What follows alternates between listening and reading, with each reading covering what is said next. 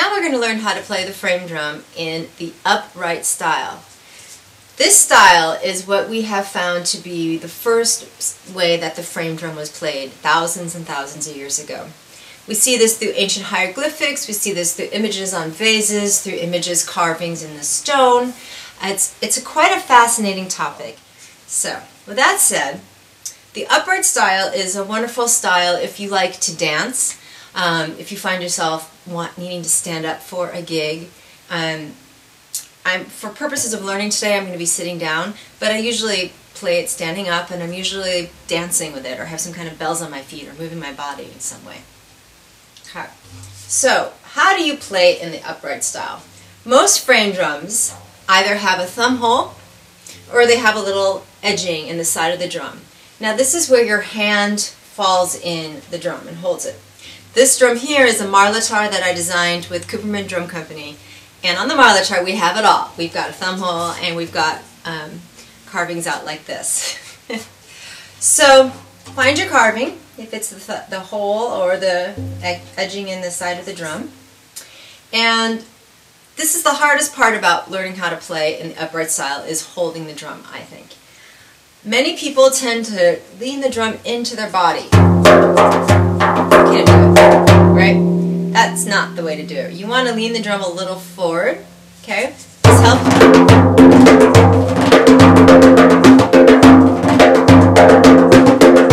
It helps you play with more fluid. It helps you have better sound, more resonance in your strokes.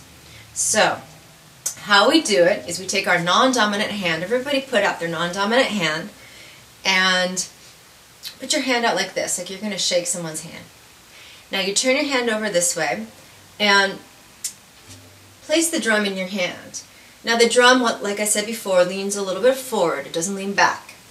And the weight is going to be more so on the fingers and not on your thumb. Okay? Another thing, the thumb. A lot of people I see pushing down and really having a lot of pressure there. No, we don't do that. We just have a gentle touch over there. See, it's gently touching the drum. Now, also, I should be able to lift the drum out of your hands, like this. You don't want to hold on tight, okay? So, once again, the drum is leaning forward. You want to have the weight towards the fingers, not your thumb. And you want to have a gentle hold here. You don't want to be pushing down. All right. So, the first playing stroke we're going to be learning is doom. Doom is played with your dominant hand, and it's played with your ring finger. Now, for all of the strokes in the style, and actually in any style, we want to think about where the energy is coming from, right? If we were to just play like this, it sounds okay, but it's not the full potential of what the stroke can do, right?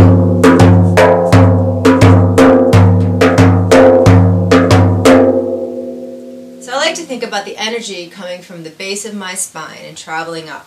And I like to think of my arms like wings, like a bird, really relaxed. And I'm not saying to like do this, but I'm just saying that's the feeling you want to have. It's very free. The freer you are when you play, the better sound you will get. I promise you that. Okay? So back to the doom stroke. It's with our dominant hand with our ring finger. Now, the ring finger is the only thing that hits the drum. Okay? But the other hands come along for the ride. Okay? But the ring finger is the only thing that touches the drum head. And our thumb acts like a screw. So it doesn't move all the way up and down. It stays in one place. And with the pad of our thumb, we do like this with our hand when we're drumming. So before we actually play the doom, I want to invite you guys to take your thumb and make it like a screw and hold it against the side of your drum. Okay, so we're going to go up, down, up, down. This is another one of the key things in playing the frame drum in this style. Okay? So now we're going to add the doom. See how my thumb doesn't move up and down, it just stays in one place and acts like a screw. So, doom, doom, doom, doom,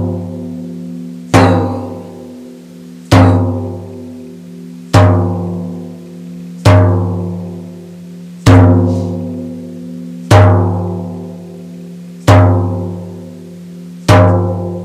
Double the speed.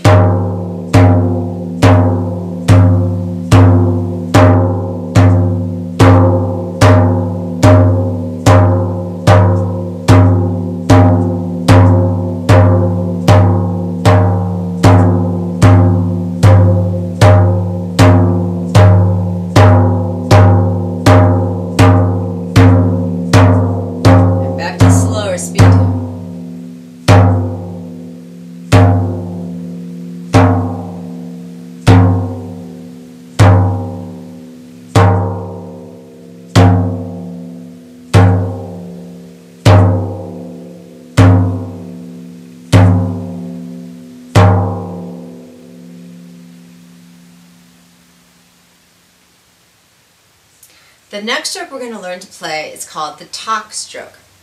The talk stroke is played also with our ring finger on our dominant hand.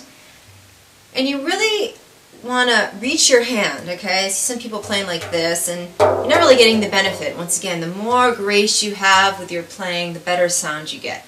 So, I really reach my finger down there, and I hit with that first part of the pad right here on my ring finger. And it hits the rim. Okay? So you see that beautiful stretch with a nice sound. This is if you don't stretch it out, it's kind of weird. So, talk. So play along with me, please. And also notice, once again, my thumb doesn't move up and down, right? It stays in one place and it acts like a screw. And the drum leans a little forward. These are two really important things. I'm going to keep saying them because they're really important, right? The thumb is right here, it acts like a screw, and the drum is leaning forward. Here we go. Tuck. Tuck.